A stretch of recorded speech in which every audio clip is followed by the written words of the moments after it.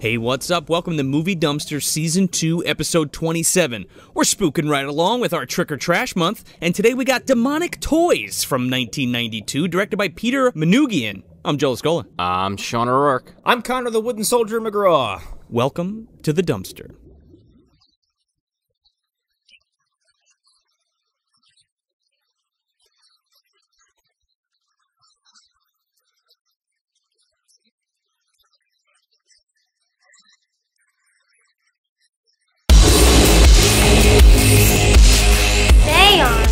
Isn't that a little chancy? I mean, this is Halloween, the night when all the creepy things are supposed to stalk the earth.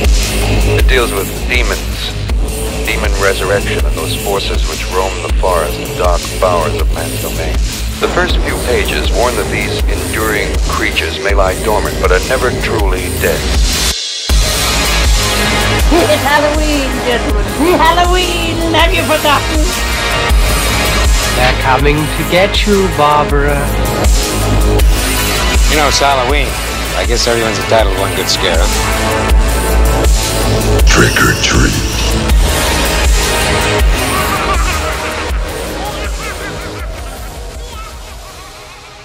I didn't know what I was going to enter the show with until that very moment. And you entered with the weirdest fucking part of this film. It's my favorite part of this movie. How dare you? He's pretty wonderful. He's a little sweetheart, isn't he? Yes, he is. Yeah. Stepped right out of March of the Wooden Soldiers. This movie was like okay for a minute, and I was like, okay, this is all right. And then that happened. I was like, now I love this movie. Man, I think this is our first official full moon joint we're doing today. Bria Stereo 3 was not official? No. That's Moonbeam. Ah. So that's the kids' version of Full Moon. This is a full-on fucking... Charles Band ass Full Moon. This is a Charles Band, gore-laden, weird creature effects movie. Yeah, about the gore in this movie. So I had avoided this because I don't like Puppet Master. What? Ah! Okay, you're kicked off the show. Goodbye. First two are great, man. Give them a shot. I can't do pint-sized peril. It just doesn't do anything for me. It's the same thing with Child's Play. It's like, I can't take your threat seriously. Oh, man. This, however, I was really into this for some fucking reason. Have you seen Puppet Master? I've seen the first one and just didn't appeal to me. Hold the fucking phone, man. The fucking dolls in Puppet Master and Child's Play are way more threatening than the fucking toys in this film. I think it's not even the toys this movie. It's when this movie starts dropping ludicrous deep lore on me. I was like, there is so much going on in this fucking movie that I was not ready for at all. Yeah, because guess who we have writing this film? Oh my fucking god, I couldn't believe that shit when I read it. David Goyer wrote the screenplay for this film. Oh my god. David She-Hulk is only there to fuck the Hulk Goyer? I fucking forgot he said that. You've never heard that David Goyer soundbite? No, I have not. David Goyer got on stage in front of a bunch of comic book fans and tried telling everybody that the She-Hulk is stupid because she only exists to have sex with the Hulk, not even knowing that she's his cousin and her origin is completely has nothing to do with the Hulk. Is he a fucking idiot? He is an idiot. Yes, he's an idiot. But he wrote 2 of the best Batman movies ever. Yeah, he also wrote The Unborn. Love that movie. And other movies. Oh, you want to hear his, he also wrote Death Warrant and Kickboxer 2. Oh, man, those are Kickboxer and The Unborn, those are classics, dude. He wrote Arcade. He wrote The Puppet Masters. Arcade is great. Crow, City of Angels. No thanks. I like that movie. Dark City. Blade. Blade 2. I like both of them. Yeah, he has a hard drop-off coming right around. Blade Trinity. Oh, and there we go. There it goes. There it is. Yep. I'm not going to read the rest. You get the picture. There's the hard drop-off right there. But then he wrote Batman Begins, so like, what the fuck? What a weird journey, huh? That's fucking that's weird. Well, I think Jonathan Nolan assisted in writing all 3 Batman movies. Oh, yeah. So I think there was someone there to be like, hey, why don't you calm it down a little bit? Hey, I wrote this movie about killer toys one time. He didn't have anybody on set telling him to write Martha in the script a bunch of times. Also, we have John Carl Buechler doing all the Yes. killer toy designs in this film. R.I.P. Yes. This year, actually, back in March. Yeah, I had just met him, too. He's one of my favorite effects artists ever. Well, he directed your fucking one of your favorite movies, Joe. Troll. Yeah. Yeah. That's right. He's the daddy of Troll, and it's just like how much work the man's done, and you don't even know he's done it, right? Yeah. He's done a Freddy and a Jason. Oh, he directed Part 7, didn't he? Yes. Yes, he did. That's one of my favorite entries in the series because that's kind of before everything starts getting a little weird. Part 7's weird, but like in good ways. Yeah. Yeah, he also had all these weird, like, that's the movie that got just savaged by that one Paramount executive, and like all the cool shit he had planned was ruined. No, it was all shot. It's just cut, and nobody's seen it yet. There is footage, but it's nigh unwatchable. Yeah. Also, Terry Kaiser's in that as well. Yes, he is. He gets killed with a weird, like, weed whacker kind of thingamajig. It's like a weed whacker with a fucking buzzsaw on it or something. Yeah, I was like, what do you got to cut down with that?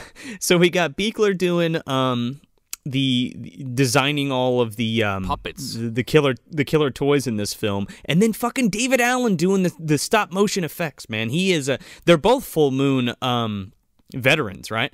So David Allen's done he's done a bunch of stuff for the Puppet Master movies and like Robot Jocks and like pretty much every Laser Blast, pretty much like everything. Holy shit! I know Laser Blast. Yeah, everything that Charles Band's like produced with stop motion in it.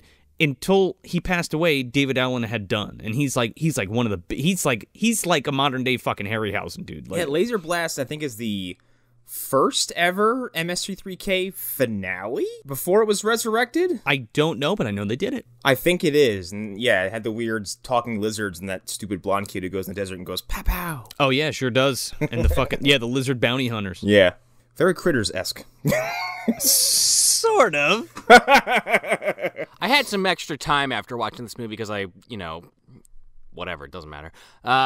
Mike Deke also worked on this. I don't know if you heard of this guy, Joe. Big effects guy for Full Moon. He was actually the guy in the fucking, not going to spoil it, but the suit towards the end of the film. Oh, he was. He was part of the team. Geez, man, I'm gonna just punch myself in the face, but like I forget what the studio was called, like Buechler Studio was called, because that's who did the film.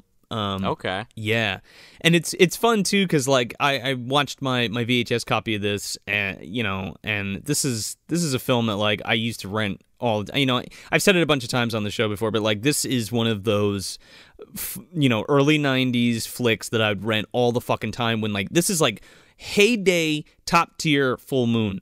Okay, and what was cool about Full Moon VHS tapes, or the tapes at the time, the releases, was that they would include like bonus, like behind the scenes shit called Video Zone. Yeah, funny you mentioned that. I actually watched an episode of that on YouTube today before we recorded. Oh man, that was the coolest part.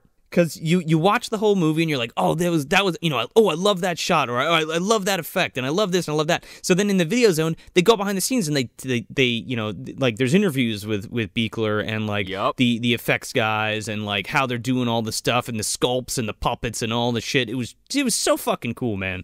Like it was like a wet dream for me as a kid. I didn't know that was on those VHSs, and I must probably rented a bunch of those when I was a kid. But when you take it home and just like an A to Z video package, nothing on there is telling you like, hey, after the feature, there's all this extra stuff. Well, there's usually a thing right in the begining. It'll be like, stay tuned after the movie for Full Moon's Video Zone. Yeah, but I was a dumb kid and just fast forwarded through some trailers. So yeah, I watched one today about this movie, and in the beginning, Charles Band, he's kind of like explaining all the movies they're working on. He's all hyped about them. Yeah. And then they gave like a 15-minute fucking behind the scenes of Demonic Toys, interviewing cast members, going behind the scenes on the effects, talking to Buechler. So cool. It's fucking cool, man. Yeah.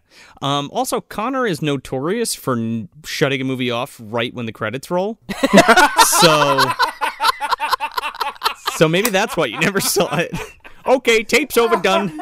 Eject. Yeah, you didn't see Kaminsky eating that fucking candy bar at the end of Upworld, man.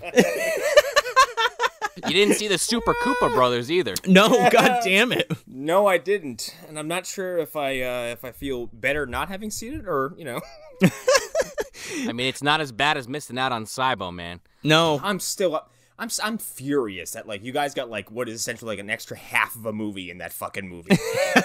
And this is coming from the guy that I've listened to old episodes of our show where Connor is the one constantly dropping fucking Lawnmower Man references in the older episodes. I know.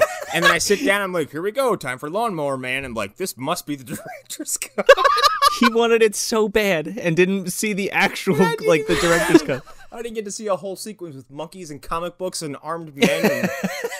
God. You did play the video game, though, so I guess good for you, question mark. Man, I wish I could do an entire video essay on that video game, but I'll never finish it because it's hard as fuck and impossible to finish. So yeah, the plot of this is pretty straightforward. There is a woman who is a cop, who is pregnant, who gets trapped inside an old toy warehouse with a criminal she is chasing, and one of the other criminals gets shot and bleeds on the floor of this toy warehouse and release. It's very Hellraiser setup. And yes, and releases a demon. Uncle Frank's there. I'm back. Come here, Judith. I want to grab your boobs. He pops out. He's like, I didn't die here. What is this? Wasn't there a mattress or something? Oh wait, that's part 2. What's the toys doing here? But yeah, he dies on the floor. He just happens to crawl into this fucking pentagram and dies, and his blood from his gunshot wound resurrects a demon that's been dormant underneath this toy warehouse for 66 years. And of course. Yeah, and so the lady police officer, the criminal who's still alive, the security guard, a fried chicken delivery guy, and a runaway get caught in this warehouse and have to fend off evil toys controlled by this demon. Demonic toys, if you will. Yes. Oh, excuse me. Demonic toys, TM. Because this demon needs to be reborn, right? Apparently. We'll get to it. That's his goal. Even though he seems kind of fine the way he is. Oh, he's fine. He's drinking wine. He's fucking kicking it in a fucking little playhouse. He's going through a cornfield. He's... We'll get to it. That joke will make sense in a few minutes. Now, this one's a little on the outside here because... Oh, wait. Does Mr. Boogedy take place on Halloween? It's a Halloween movie. Yeah, I know. All right, well, we usually... So, for Trick or Trash, I mean, if you guys haven't listened last year, we usually try to do films that take place on Halloween. Now, this film doesn't take place on Halloween, but there is a sequence in the film that does take place on Halloween. That totally takes place on Halloween.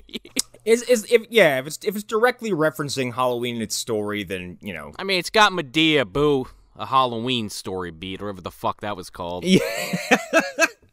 Well, there are demons in it. There's killers. People die. There's gore. You mean there's actual stakes and not like a heinous prank played on children by a bunch of full-grown adults? Oh my god! Imagine if fucking Tyler Perry came out at the end of this movie and was like, "Gotcha!" Stepped out at the end of it. He's like, "I hope you all learned something." So all those people didn't die? Oh no, they're dead. They're dead. Yeah, I'm an eldritch horror. I'm here to consume your flesh. Tyler Perry is a fucking eldritch horror, isn't he? Somebody put him back in the fucking box. God, now I'm just imagining a film that will never happen, but Medea versus demonic toys is something I need to see. Oh man, her and fucking Pam. Aunt B. Aunt Bam? Was it Bam? Bam. Yeah, Bam. Yeah, Bam. Yeah. Dude, one fucking punch to that fucking Jack-in-the-Box toy. It's out from Tyler Perry. He's like 6'5". Yeah. Unless it bites him in the dick or something, right? Bites him in the fake boob. Maybe. This movie is, I don't want to say it's the culmination of the MDU, because we've had a few of those already, but it opens with a staggering MDU reference. Sig Voldson's in the fucking corner. Let's be real. Uh-oh. The time realm? We open up on this fucking room of this woman, Tracy Scoggins. Yeah, Tracy Scoggins, in this fucking room full of clocks with these two small children. It's the other part of the room we didn't get to see. Yeah. Yes. So Tracy Scoggins is playing Judith Gray, and she's hanging out in Sig Voldson's time realm. You know what else is funny? This is the MDU merging with the FMU, the Full Moon Universe. Because sure, before we really get into this, there is a sequel to this film Then there is another Full Moon property called Dollman, and there was a Dollman versus Demonic Toys. Oh, never mind. I didn't know about this part of the equation. Yep. And then there was Puppet Master versus Demonic Toys for Sci-Fi Channel, which we won't talk about that film because it's fucking heinous. My goodness. And then eventually they actually did Demonic Toys 2, like way after. Yeah, I mentioned Demonic Toys 2 first, and which is the canonical sequel to this one, but that came like way later, which actually is a decent film. Okay, it's kind of like almost like what they did with Sleepaway Camp, where it's like we have 2 and 3, but 4 is actually 2. Well, yeah, pretty much. Almost like we were talking before the show started a little bit about Terminator with this Dark Fate coming out and how it's like, how did Connor put it? He said, It's the 4th Terminator 3. It's fucking true, though. First there was Terminator 3, and there was the Sarah Connor Chronicles, and there was Salvation, and there's Genesis, and now we've got Dark Fate. Or, if you want to, you can count Terminator the 3D experience as Terminator 2.5 and or 3. I would watch Terminator 3D experience over Genesis any fucking day of the week. Well, it's like half the runtime and less stupid, so... Oh, yeah, it was great. It's still good. I went, I don't know, 5 years ago. I just watched a little, not really a documentary, but Mr. Sunday Movies covered it, and, like, that fucking thing cost $60 million to make. God. Side note, Doll Man, by the way, look that the fuck up. That is a movie and a half. I've never heard of Doll Man. Doll Man, this fucking guy's like a cop on a planet in a different galaxy, and he's chasing this fucking head. This guy who's literally a head in a fucking spacecraft through a fucking wormhole and lands on Earth, and on Earth he's only 12 inches tall. Yep, it's Tim Thomerson, man, the man of the Trancers franchise. Yes. Okay, so now I'm intrigued. And apparently he fights Demonic Toys at some point. So that's the thing, like, Dollman vs. Demonic Toys is just like, oh, I can't really remember it. I've only seen it a handful of times because I don't remember it being that great. But, like, Demonic Toys 2 is, like, a direct sequel to this one, and it's like, oh, the demon brought the toys back or whatever, and then there's, like, another new toy that has a demon in it or some shit that, like, resurrects them or something. That kind of reminds me of how, like, 30 years afterwards, like, Ravager came out, well, not like 30 years after the 4th one, but a long time after the 4th one, Ravager came out and was pretty well received. Still haven't seen that one yet. Neither. I've only seen bits and pieces of it, but it looks fascinating. It's very interesting, the production. Yeah, and it was the last movie that Angus Scrimm filmed before he died, so. Back in old Clock World. Yes. We have Tracy sitting there with these 2 fucking kids. Her name's Judith Gray, by the way. Judith Gray, yeah. Judith's sitting there with these 2 kids, one blonde hair, one brown haired, and the fucking brown haired kid is Daniel Cerny, and he was like the main fucking kid in Children of the Corn 3, like a few years after this film. Really? Now that joke makes sense. Eli or some shit, I think his name was. I don't remember 3 very much. I can't remember anything after 1, to tell you the truth, except like 666 Isaac's Return or whatever. Yeah. I've never seen anything past the first one. The first one's fun. I mean, well, fun's probably not the right word, but I like it. It's a rip-roaring good time. Oh, yeah. Man, we should fucking do a Children of the Corn month. What do you think? So as long as we bounce it out with a Pumpkinhead month. We're gonna watch all those. Oh, no, you fucker. I don't want to watch Ashes to Ashes ever again. Blood Wings, I'll give it a pass. I don't even know which one that is. Blood Wings is 2. And then, like, 3 and 4 came out back-to-back from Sci-Fi Channel. No fucking thank you. Yeah, I saw them on the same day. They're like, this is the world premiere of Pumpkinhead 3 and 4. And I was psyched. That was a great Pumpkinhead. And it was like, nope, don't need this shit. But the original one is fucking fantastic. Oh, no, you did RoboCop the Prime Directive all over again. You know what, Connor? We'll workshop that idea and come back around to it. You can just forget I suggested it, honestly. I mean, I'm kind of with it, just because. Just to watch the first one and just tell you how much I love that compared to the other ones. With these 3 more episodes, it's just us going, yup, the first one's great. Yeah. So, I'm sorry, go ahead, Sean. Get this rolling. So Judith, apparently she has this dream. You find out it's a dream that she constantly keeps having. And the 2 kids are essentially playing a game of war, the card game back and forth. And the blonde-haired kid, he says, I win. And then the brunette kid says, no, I win. And then the blonde kid's like, you cheated. And then she wakes up. She's a cop, like Joe was saying, and she's kind of out on a stake with her partner. Who is Jeff Celentello, by the way. He's from Puppet Master 2. That's the only other film I know him from, but I'm sure he's done a bunch of other Full Moon shit. They're on a sting operation, actually. Yep, and this his name is Matt, I believe. Yeah, his name is. It's not gonna really matter in about 5 minutes. What are you talking about? He's gonna live a long and prosperous life. Everything he said was telegraphed to have him survive this movie and many more. I'm gonna be a dad, Jude. Oh, that's great. I'm so happy. You're pregnant? Oh, yeah. No. I mean, yay. She reveals to him that she's pregnant, and he is just so, like, fucking shocked. He doesn't know how to react. He's like, you want to get married? He's like, well, I figured we'd get married when we have kids. And I'm like, wait a minute, you're doing this backwards. And then she's like, well, I'm pregnant. And he's like, oh, great, that's fantastic. Now I have an excuse to marry you. He, like, opens up the car door with other free hand. He's, where are you going? Nowhere. Look at that. What's over there? See you later. Yeah, they're also partners, right? So, yeah. Man, I got to tell you something. I don't know if I would become romantically entangled with somebody, like if I was a police officer, like another police officer, right? Right? Fuck no, I don't want to watch you get shot. Right? And then like do jobs with you. I feel like that's against some kind of ethics code. Not even ethics code, but like the risk, what is about to unfold here would be like my worst nightmare.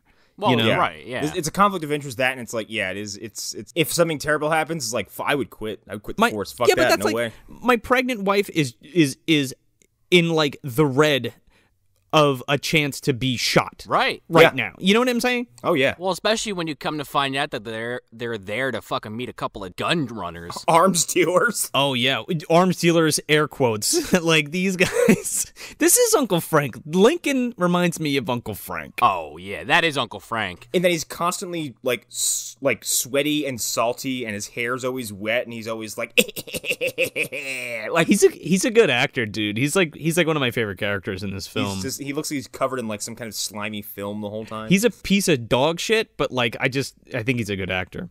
So it's him and this Gary Busey light. His name is Hess. Oh, I was calling him Harry Anderson. I was calling him Charles Lee Ray. What? Yeah, Charles Lee Ray. He goes into a fucking toy factory and he falls over when he's bleeding, and then some toy comes to life. I was also for a minute calling him Tim Roth because all he does in this movie is bleed. He's got bad blonde hair that starts in the middle of his head. Oh yeah. So they're making this gun deal, and what's his name, Matt? Yeah, Matt. Yeah, he gets like made immediately. Yeah, this guy's the worst undercover cop ever. This is okay. He's like, what, you gonna show us something or what? Like, give me your guns. He's the dumbest cop I've ever seen. Not just because of how he handles the situation, because when it goes south, he has a comedic death. Why does he not have body armor on under his fucking shirt? Why? I guess, let's just get to it. So this fucking, because I gotta, this gun deal, like, starts, and it's like, they're showing him, like, single-action shotgun. Puts it back in the fucking trunk. And then the other one pulls out, like, this assault rifle, and they keep aiming it at Judith, and he's like, hey! Getting, like, emotionally, like, he's giving himself away. No clip, man. Yeah, no clip, man, which is relevant for what's about to happen. So Matt, like, doesn't even try to let this deal, like, or this act, like, build. He's like, cool guns, you're under arrest. He's like, how much? He's like, $40K for the lot. And he's like, what do you say? And he's like, I say, you're under arrest. And he pulls out his gun, and then, like, Harry Anderson takes his fucking weapon that doesn't have any ammunition in it, and just goes, and throws it at Matt, who turns, he's like, jerk. And then blows a fucking hole in him. Puts a hole in him, in the unarmed, disarmed man, leaving himself wide open to be shot in the chest by Lincoln, the other criminal. Yeah, he pushes Judith out of the way and then just fucking blows a hole in him. Yeah, it's like, dude, why didn't you shoot at the guy who had a gun trained on you that you knew had bullets? I do not know. He's like, hey, that hurt. Well, then they fucking Lincoln and Hess run off, and, you know, I guess Matt's just dead, like, on impact, because he's just bleeding from the heart. I think they shot him, like, right in the chest, so, oh, yeah. He goes right down. He's dead immediately. So then Judith, after a heartfelt moment, just rushes towards this fucking toy factory after the two criminals. Judith is dressed to the nines, by the way. She's got this nice blue button down. Her earrings are in. She's the worst cop. She's even worse than Matt is. don't know. The way she's holding this gun kind of pisses me off. Like, come on. Like, I don't know. She's got like her hand open, like her like the butt of the gun is in her palm and her palm is wide open, and she's like, I don't know, taking forever to like pursue Lincoln and Hess like into the toy warehouse. It's an awfully drawn out chase sequence. It takes forever. I'm just now processing this. I don't know. It only hit me at this moment, but later on, there's a whole big kerfuffle about how they can't enter or leave this fucking place unless, like, the big fucking, the what do you want to call it?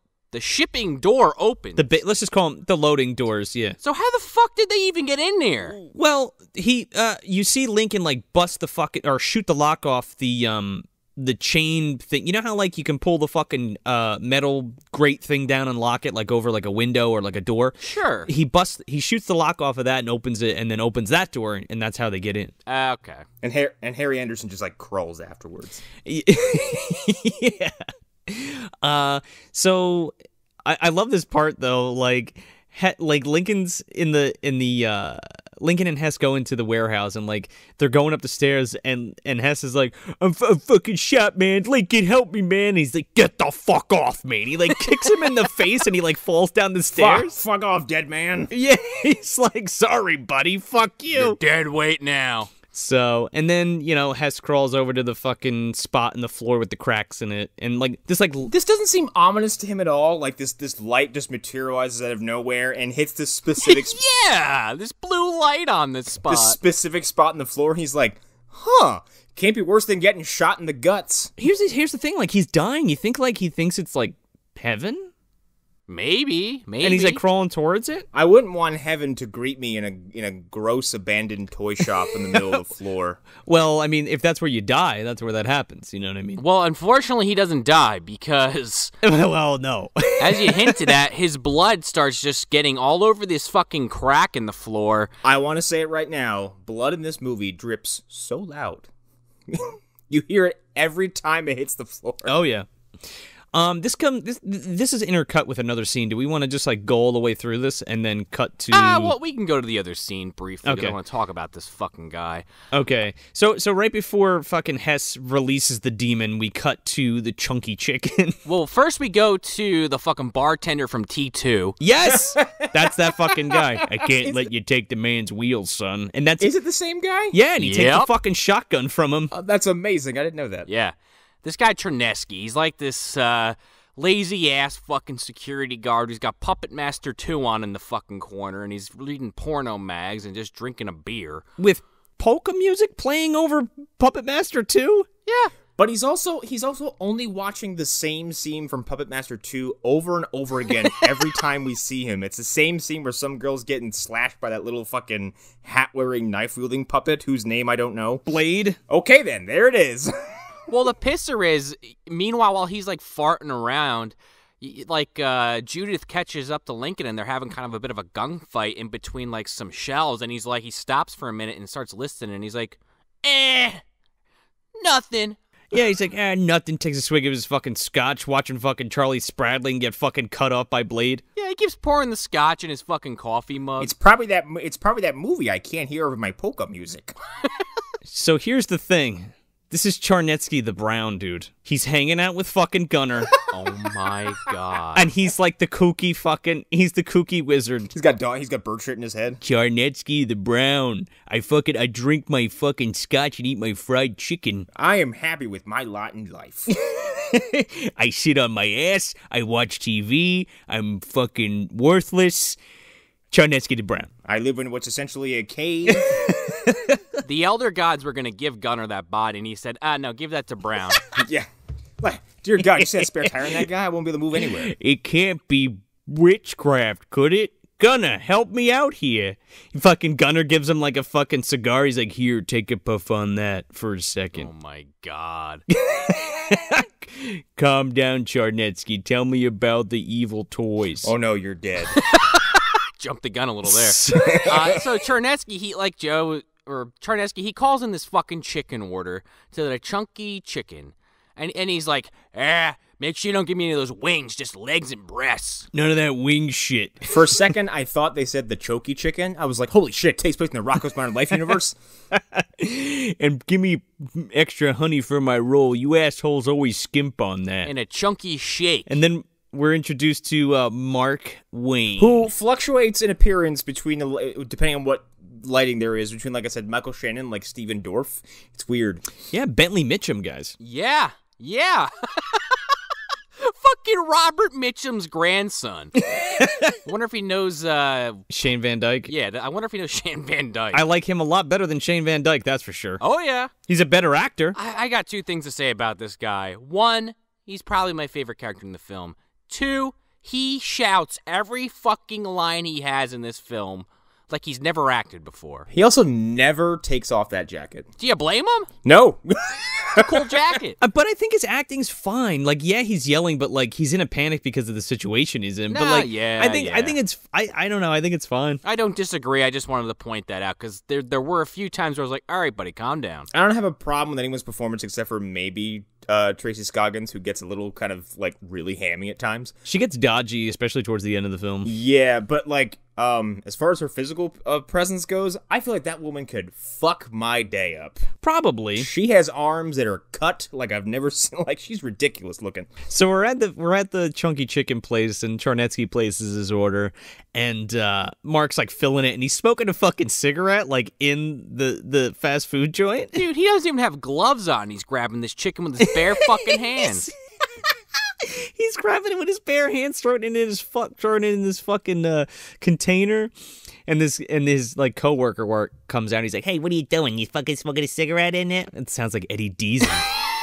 God damn. Like I said, chunky shake. Wash it all down. I don't know why movies have this weird idea of what like retail and fast food management is like. They're not these weak-willed, pencil-necked assholes. They're these horrible, domineering shitheads who think they have all the power in the world. Like, this fucking scene is so good because like Mark is like a shit kicker and working at this fucking fried chicken place. This dude comes out and he's like, excuse me. He's like, is that a cigarette you're smoking, Mr. Wayne? And he's like, no, it's your dick. And he fucking flicks the cigarette at him and he like takes his food. And this guy is such a fucking pushover. He's like, well, I'm just gonna write this on my clipboard. I don't like your tone, mister. I'm just sitting here wondering, how has this guy not been shit canned yet? That's what I'm saying. This know. manager is a complete pushover. Like, I'd be fired like probably 6 months before this. Oh yeah. And he's like, I'm going to bring Charnetsky's food. I'm making a delivery. And he's like, all right, well, you come right back here, mister. And he's like,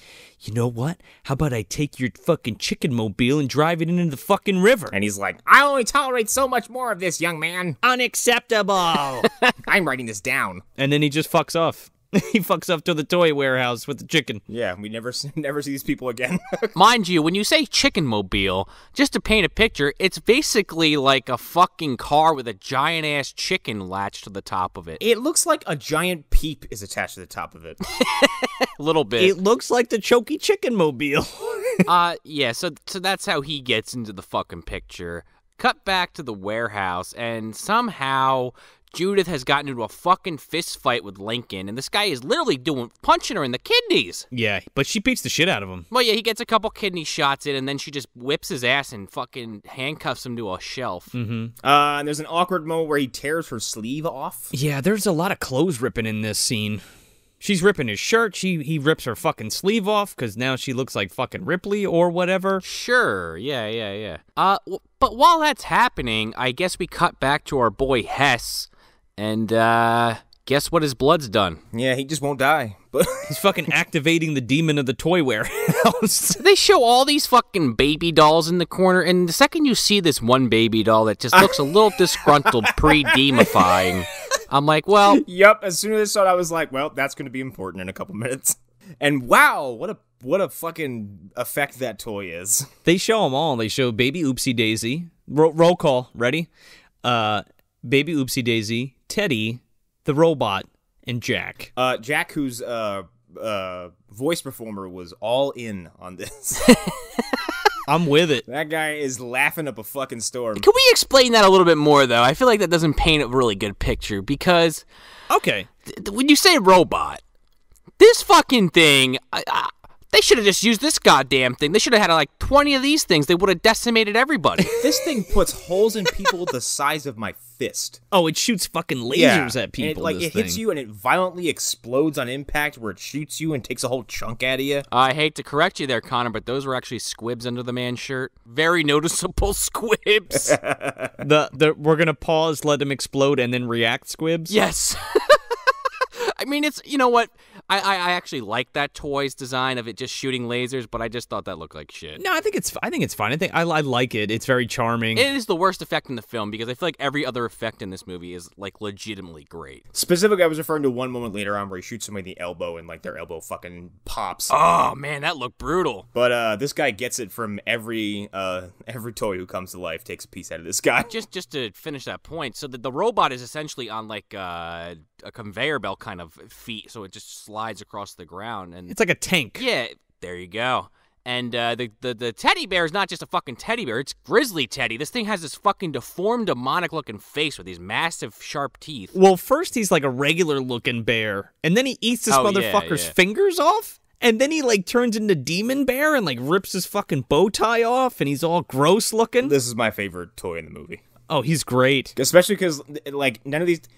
Here, I wasn't expecting full-on performances from these toy characters because, like, Oopsie Daisy has, like, full dialogue and has quips. Yeah. The Jack in the Box has, like, a Joker-esque laugh, and the Grizzly's always like, ha! And the Jack in the Box, too, if you want to explain that. Yeah, so the Jack in the Box is a great character because, like, he's always laughing and shit, and he's got these razor-sharp teeth, but the cool thing about him is he's kind of like a fucking snake in this box. And he's got this tail that comes out and like shakes, and he's got like a baby rattle on it. It's fucking great. So he's kind of like a rattlesnake. Yeah, I like that. Jack in the Box monster. It's fucking amazing. They collectively destroy this man. Oh yeah, baby Oopsie Daisy's there. Oh, by the way, is like a foul mouth deviant who has a bottom jaw that is carved out of. is carved out of the bottom of her mouth where the toy is, and her bottom jaw not only opens and closes, but slides in and out, depending on her emotional range. It's very jarring and creepy looking. I mean, she threatens a man at one point by saying she shits her pants. Isn't that... Oh, no, it's not this guy. It's later on. Yeah, but does she talk in this scene, or is that later on? Well, I was just, laying a little breadcrumb there. Yeah, fucking Linda Cook supplying the voice to baby Oopsie Daisy, by the way, who's also the voice of Leech Woman. Ah. P.S. Connor, you gotta watch those first two fucking movies. Puppet Master 1 and 2. They're great. Also, R.I.P. Linda Cook. R.I.P. Didn't even know she was dead. Yeah, 2012. Ooh. I didn't know either. Until today. So we go back to Judith and Lincoln after this guy gets decimated, and as she's trying to leave this area that she's in, this storage closet, essentially, the door shuts. So she's fucking stuck in there with this criminal that killed her fucking baby daddy. This is where I was like, we're never leaving this warehouse, are we? Okay, I'm okay with it. I was feeling for this woman, honestly. Oh, this sucks. Yeah, because I would have put 6 bullets in this guy. Especially because he wouldn't shut the fuck up either. Oh, yeah. He's a real piece of shit, too. He's like, I gave good wood to your partner. Fuck you, lady. Cop, lady, bitch, whatever. There's a lot of that going on. Yeah. He's an awfully brazen criminal for being handcuffed at gunpoint. Yeah, he's like, I'm gonna be out on fucking bail by midnight. This whole fucking thing's entrapment, bitch. Yeah, fuck you, buddy. Yeah, you're done. I don't know why she just didn't fucking shoot his ass, honestly. And then take the cuffs off me like, he came at me with a knife. I mean, he gets it good later, but this is pretty good. So while she's in there, she's shouting and, trying to make noise and nobody hears her. And then the chicken guy shows up, and he brings it into Charnesky, this fucking Chinese food-ass container of chicken. And he's like, hey, kid, you want a beer? Yeah, okay. Throws him a beer. He's like, hey, get a look at this. He pulls out this fucking nudie mag of this woman with these, like, red, white, and blue fucking, like, robe on, and her tits and her vagina are all hanging out. It's Miss July. Yeah, he's like, hey, did you see Miss July? Here you go. He hands this magazine to Mark, but not until... It's important for later, let's not forget. Oh, yeah. But not until he brings it towards his face and, like, either licks it or sniffs it. I don't know what he's doing. And then hands it to Mark. I'm like, don't take that, please. Oh, you touched it. Like, Yeah, but then Mark takes it and sniffs it. yeah, what the fuck? And I'm like, what is this, scratch and sniff, Playboy? What the fuck? Scratch and sniff Miss July's vagina. That is a horrifying conception. I don't. Fucking Uncle Sam somewhere just like, I gotta eliminate it. Yeah, man, he had a copy of it in his fucking helicopter in Kuwait. It's insulting America. She's rubbing the boobs with the flag. He had to have something to get angry about for 3 years while he was stuck out there. Oh, okay, I'll write that one down. That's not right, but you can totally wear the American flag as boxer shorts. Yep, because there's a dick in there. America's dick, motherfucker. Only dicks can rub against the American flag. Only pure American wangarangs. Oh my god, wangarangs. Wieners. Just makes me think of Donald Trump hugging a fucking American flag. This is something that I noticed, it's not relevant, but the security guard keeps saying, oh, excuse me. I thought that's what he said. He just yawns. I'm going back to sleep after I drink my scotch. He's, instead of saying, hold on, or wait a second, he says, hold your pants on. Hold your pants on. And he says it twice. I'm like, Did he think Mark was gonna strip down and start jacking it to this fucking picture? yeah, hold my pants on? Like, what, do they tear away? Do I have to hold them on? Like, I think this is Peter Schrumm's best performance ever. It has to be, right? I mean, it beats the T2 fucking bartender. It beats the T2 one, yeah. Can't let you take the man's wheels, son, but you can have Miss July all you want. Sniff it, baby. At this point, too, Judith just is like, fuck this. I'm just gonna start firing my gun in hopes that somebody hears me. Oh, yeah, because before this, she, like, breaks the window and sees Mark pull up, and she's, like, yelling down at him. Right, yeah. And fucking Lincoln's like, you're a real fucking idiot, lady. as he's just still covered in sweat and slime and whatever the hell else. Yeah, I mean, Mark doesn't hear him, obviously, and then that scene we just described happens. Anyway. So she starts firing the gun, and then Mark hears it, and he goes, oh, there's a gunshot. And Chernowski goes like, might be a cat. The cats in their gang wars. What is this, fucking Roger Rabbit? The weasels are fucking up a cat in the warehouse. The weasels are outside just shooting at each other. It's fine. It happens every Tuesday. Who's the wallflower? It's fine. They're toons. They can take so much damage. Chernetsky, cut the bullski. You got some dip or what? He's got some fucking French onion dip up there. Also, on a quick side note, I just looked up fucking Pete Schrumm's filmography, and he plays Santa Claus in Trancers, so that's a thing. Oh my god, yes he does! Dude, Jack Death just wastes fucking Santa Claus in this fucking mall. Poor Peter Schrumm. He's in it for like 2 seconds. Gonna have to watch that now. Oh man, let's do it. Trancers. I mean, he's getting punked there, he's getting punked by Gunner. He's getting punked by Arnold. You know, I wouldn't be surprised if Gunner the White slapped him on the back and fucking left a, kick me sign. Kick me sign? He's like, Chernetsky the Brown, he's always there for me, except when I don't need him. Instead of kick me, just says fucking annihilate me. Well, the demonic toys got that fucking message loud and clear, Connor. Yeah, the universe is like, okay. Okay, let's not get carried away here, because Chernetsky alerted Gunner to the presence of John Hurt. That's how this all happened. Gunner thought John Hurt was dead. The Dark Lord was done. Gone. And Chernetsky was like, there's magic afoot. He brought toys back to life, Gunner. And then a bunch of characters who aren't in this story show up for an extended fight sequence. That literally just fucking clicked in my head. I kept baiting you guys before and nobody took it. I saw that fucking movie once in theaters and I never saw it again, so bear with me. Oh, no. All right. I was like, cool, a Dark Souls boss fight. This is the only dope. goddamn thing I remember from that movie is the fucking dragon getting killed and the random dwarves on top of fucking pigs or whatever the hell they were riding. I'm trying to secure Chernetsky the Brown's place in the MDU. I can now I see it loud and clear, loud and fucking clear. Okay. And Chernetsky, just to finish the fucking comparison, I guess the demonic toys are the giant spiders. Yes. Oh yeah. Are the Playboy magazines his woodland creatures that he has to tend to when they get sick? Exactly. And Mark is the hedgehog that he saves. Okay. Okay. But he's instead of a crystal, he gives him a beer. Be like me, hedgehog. I sit on my ass, I eat chicken, I read nudie magazines, I watch movies. Drives a fucking sled. Yeah, I drive a sled. That's the fucking life. Downtown, traffic is terrible. Literally. I'm a department store Santa, and I bartend on the side. I keep getting tickets for riding a sled in the city. You know, we just met you, Charnensky, but you seem like you're already fitting into the MDU really well. These are Rastabel rabbits, fuckface. It's almost time. The secret code is Charnetsky the Brown. Send us a direct message on Instagram for a chance to win this week's Trick or Trash giveaway.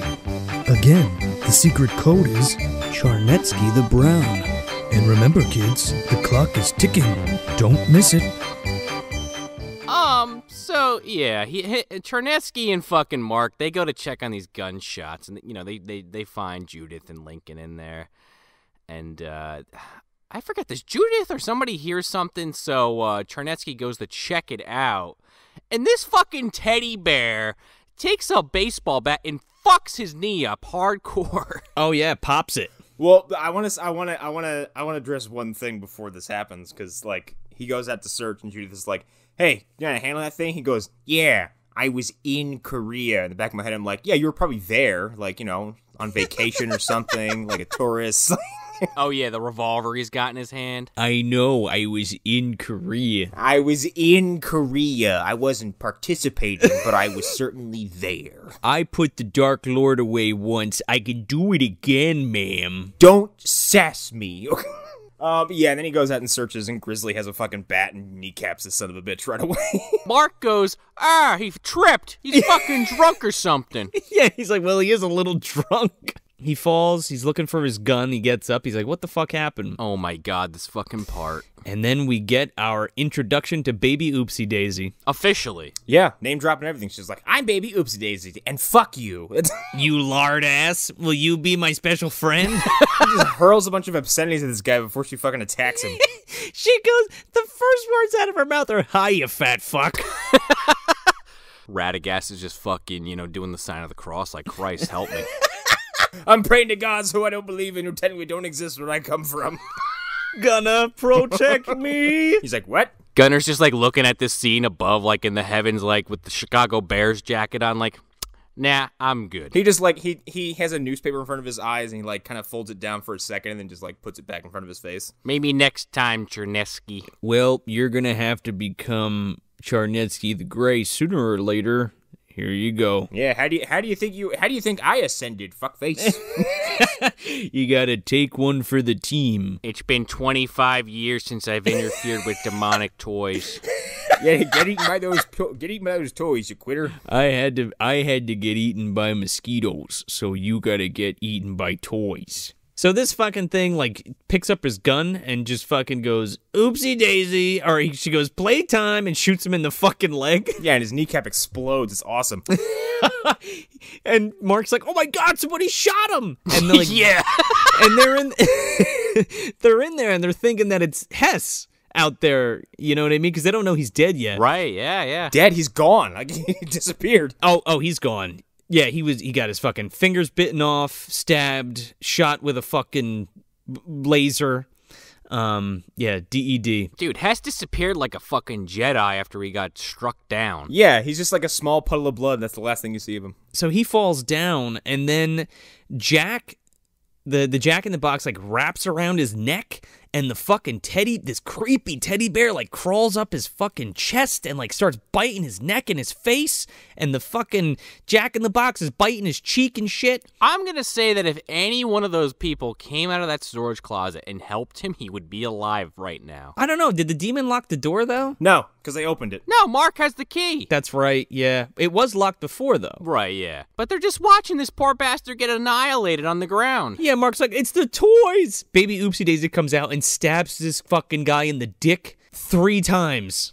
I could not believe that actually happened, because she was walking out. I was like, is she about to stab? She did. Oopsie! and just fucking starts stabbing him in the dick with this ceremonial knife. Here's the thing. I would rather get, like, just blown apart, like, in one shot, than have to be sit there and just picked apart by small, teethed creatures. It's like being eaten by compies. Like, oh my god, dude. This scene is great. I don't know. It's very disturbing to me. Yeah. Like, they do a really good job. It's creepy as fuck, these fucking things killing this dude. his toys annihilate him. One chews throat out. They're slashing at his chest. He's getting stabbed in the fucking manhood. Oh, yeah. R.I.P. Charnetsky. Well, I feel like the worst part of it all is once he's dead and fucking, it's over with, Oopsie Daisy fucking carries him head first down a flight of stairs towards that fucking spot where the other guy was left. And she's calling him fat the whole time. Yeah, she's like, you Moby fucking dick. Yeah. As she's like pulling him, and I'm like, okay, so this little doll that's like a foot tall has like the strength of, I don't know,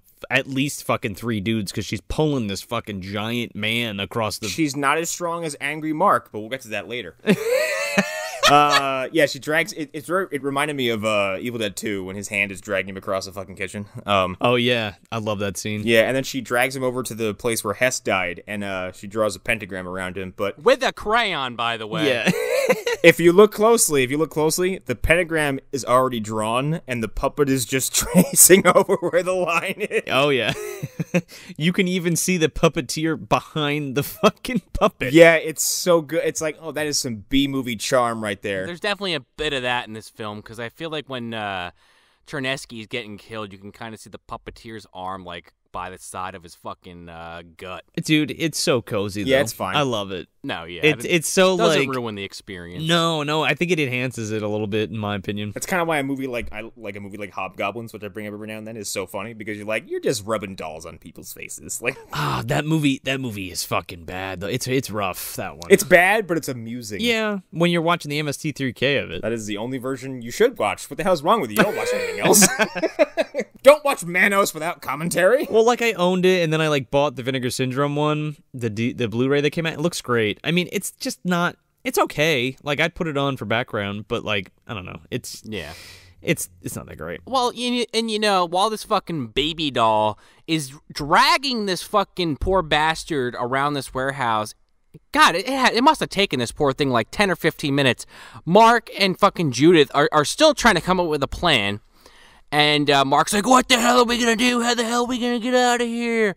And then randomly, this fucking girl... Roach from People on the Stairs shows up. Yeah, she comes out of a fucking air vent. Yeah, one of the 4 non-blondes comes out of the fucking air vent. I was like, oh, she's from People Under the Stairs. Yeah, what's going on? She's like, hi, I'm here to tell you all about the plot. Ready? Here we go.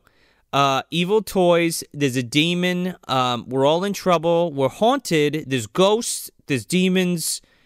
Demonic Toys, registered trademark, Full Moon Productions, Charles Band. And then Mark also drops this nugget where he's like, I guess he just knows this from, like, delivering the Charnesky every night, the chicken order. He's like, yeah, those shutters aren't going to open till morning. We're kind of locked in here. Yeah, I mean, it's well established that he, like, goes and visits Charnesky. Like, this fucking fat man eats fried chicken every night at 12 o'clock. Atkins diet, man.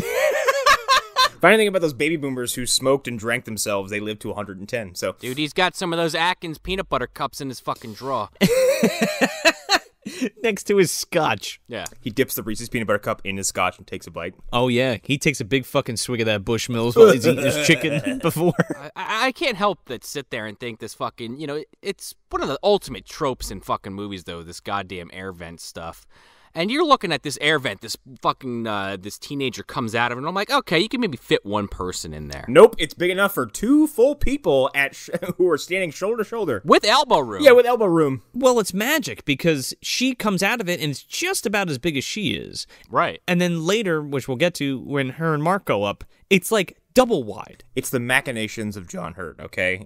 He's messing with reality. He's like the Blair Witch. Yeah? Yeah, he is, yeah. You got Radagast and Gandalf here involved, if we're going for the Lord of the Rings references, or, Chernesky and, Gunner, take your pick. The necromancer returns, dude. That girl has been doing battle with John Hurt for decades. I mean, who's the fucking Balrog in this situation, then? Ooh. Baldwin? No. Baldwin's Boromir. Didn't we establish that? Yes, I think we did. I think we did. I don't know who the Balrog is. Well, think about it. We'll think. Maybe we haven't met him yet. No, I don't think we've met him yet. I think the closest we've come is like the Dark Lord from Howard the Duck. Oh, God, that fucking... We don't talk about him anymore. Or the Zoolord. Maybe he is. Maybe. Yeah, the Zoonoids. David Gale's the Balrog. Maybe it was one of the mosquitoes. It's possible. I don't know. We'll get there. The book of lore is not yet written, okay? It is being written. Call out my name, Bastion. Speaking of deep lore. So, Anne is this this girl who pops out of the fucking vent who gives us all these details. Her and Mark eventually split off and go into the vents. And Judith takes her fucking prisoner. There's a spot I just want to bring up real quick because it's our first instance of stop motion. With the letter blocks, because Mark's like, what the fuck's going on here, man? Oh, I love this. Yeah, first they fall and they go, believe. Yeah, they say believe, and they're just done really well. I just wanted to point that out. No, yeah. And they say believe, and they're like, what do you want us to do? And he's like, die. And he's like, who do you want to die? You. Oh, no. What a dumb question, Mark. What do you mean, who do you want to die? What was he expecting? Like, the blocks to be like, John F. Kennedy. Like, we haven't really talked about it yet, because it kind of becomes more apparent in this dollhouse scene.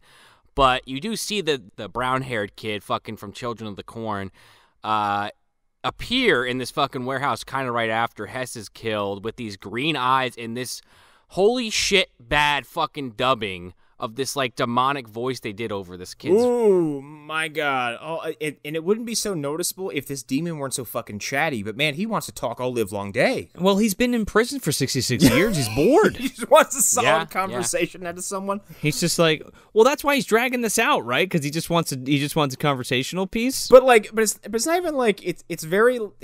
It almost approaches small talkiness with how he approaches it. He's like, hello, I'm a demon. How was your day? The weather's fine. Here's a curse. Right. Because she gets sucked into the fucking dollhouse somehow. Yeah, well, the demon possesses Lincoln, and then he's like, you're gonna die or whatever, and then turns into the kid again. She sees the kid from her dream, and then that's when Mark and Anne go up into the vents, and then she's like chilling out, and Lincoln ends up letting himself out of the handcuffs with like a little knife. Right. And then Judith like wakes up because she like was spacing out, and the dollhouse is calling to her, and then she gets like sucked into the dollhouse. I like when she asks, she's like, sees this kid demon, she's like, where are we? And he's like shaking his wine glass, and he's like, in the dollhouse. We're... It's just I don't know, the visuals of the kid with the wine glass, because he's like so funny. I can be any form I want, and he turns into like a fucking like demon zombie monster. Yeah, and then he turns into Matt, but like the way this demon is portrayed, he's very like he's like a snooty wealthy guy. Like the way his acting is, he's like, yes, we're in the dollhouse. What a stupid question. Like, well, I actually thought him transforming into Matt was kind of fucked up because he's like zombified a little bit, like all like, you know, pale white and this huge bloody mess on his chest. Like, oh, hello, Judith. But then Judith is like, she does this weird thing every time this demon, who she knows is a demon, who she watched transform, is transformed Matt, and she like puts her arms out. She's like, no, Matt. I'm like, you know it's not him. Stop asking for a hug. I can't get mad about that, like, dude, to be fair, because it's like you're basically seeing your dead husband, for lack of a better term. Like, yeah. And he did just get shot like 20 minutes ago. Yeah, I mean, I think that's a powerful thing, though, because, like, I don't know. I mean, that would fuck with you. Oh, yeah, if somebody passed away that you was, like, really dear to you, especially 20 minutes ago, but, like, just appearing in front of you, like, all fucking dead. Oh, I'm specifically referencing her acting. This is where it starts getting a little... Oh, yeah. Oh, okay, yeah, sure. Yeah, because she's like... But I get where she's coming from. And he explains what we kind of hinted at earlier, but that this is the second time he's tried to be born. And 66 years ago, on Halloween night, he was almost born. Trick or trash, TM. This is a strange origin story. Yeah, these fucking Satanists. I kind of love this fucking part, dude. I do too, because it comes out of left field, and everything about it is so casual. It's like a Rosemary's Baby kind of situation where this woman gives birth to this fucking deformed, like, demonic baby. But there's no gravitas to the situation. Like, remember how, like, the beginning of the Evil Dead reboot is, like, fucking intense, and there's cursing and violence and blood and shit. And, like, this is like, all right, keep pushing. Little guy gonna make it? No. It's so strange because, like, so the demon child is like, I need a body. I want your body that's inside your body. And he's like, let me tell you a little story. And they flash back. And it's just, I just want to call out this elephant in the room because 66 years? Yeah. This demon is so specific, right? And this demon's complaining about it the whole movie. He's like, I've been trapped in there for 66 years. And it's like, Number of the beast, Joe. Neighbor of the beast. Definitely. but it's just like, I don't know. There's demons in other parts of the world that have been trapped for like thousands of years, right? Oh, yeah. And he's like, man, I was really cranky underneath the floorboards of this toy warehouse for 66 years trapped in this body. Yeah, like less than a century. Ooh.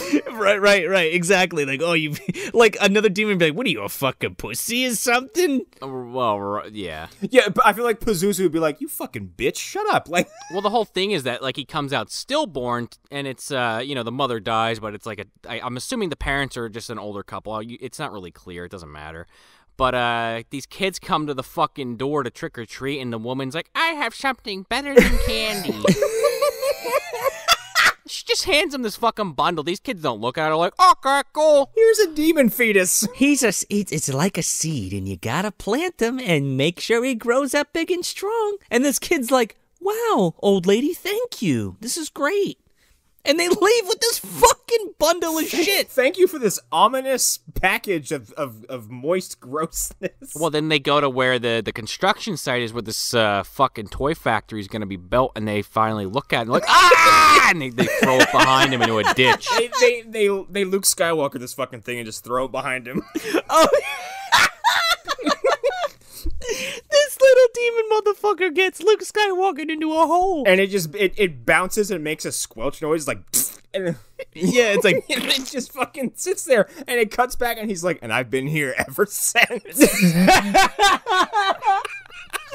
I've been here for 60, and that's how I've been here for 66 years. That's my origin story.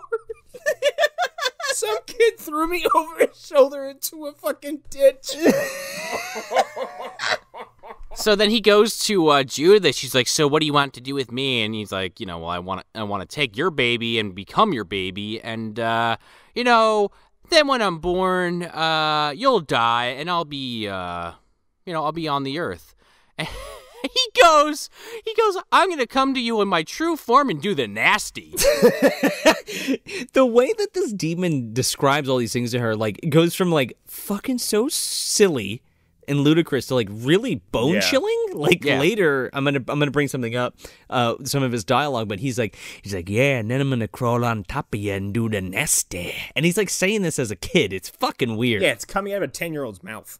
And he has very, very, very, very large front teeth, by the way, because he's a child and he's just awkward growing phases. But like, you see that visual and he's like, do the nasty. You're like, watch your mouth. Oh, stop that, you. Calling your parents. He also mentions that he's going to accelerate the pregnancy so that she'll give birth in the morning. Right? But she'll die, of course. I know, but all of that is so disturbing to me that, like, anything with, like, rapid birth growth. No, it's fucked up. Oh my god, that's some good old body horror right there. This isn't some like Dragon Ball Super shit where Beerus snaps his fucking fingers and Whis just like fucking swings his wand and then Bulma has a baby. No, this thing is like expanding in her stomach. I didn't know. I haven't gotten to that part in Super yet. Well, it happens. Oops. Coming from the guy who hates fucking spoilers, just ruin them for you. It's fine, because I think I know more about what happens in that series later anyway. I feel like that was a pretty light spoiler to me. I just didn't know that show got to that level of weird. I did. So then, yeah, she comes out of the dollhouse, and like we were kind of talking about, Lincoln's escaped. And meanwhile, Mark and Anne have kind of made it through the air vent. Or just about to make it through, and then here comes our fucking little friends after him. Baby Oopsie Daisy's there, singing. Yeah, this is the part when the robot shoots Anne in the fucking elbow that Connor was referring to earlier. Oh my god, it's an awesome effect. Like, it looked like a fucking RoboCop squib. Like, she gets hit in the elbow and, like... Oh, it was great. A piece of her clothes just, like, blasts away, and there's just this crater in her arm. I'm like, that would be incapacitating.